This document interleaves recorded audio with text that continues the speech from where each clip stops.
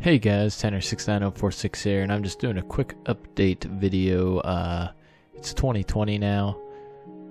Last year's update video didn't go so well, so I'm going to try a different strategy for this one. I'm just going to have some background game footage of Minecraft, and I'm just wondering, I'm just going to ask one question really.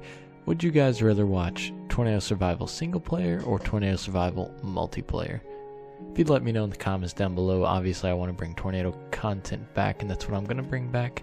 So if you'll just let me know which one you all prefer, that'd be great. Thanks for watching. Give me some feedback, and I'll see you all in the next video. Bye.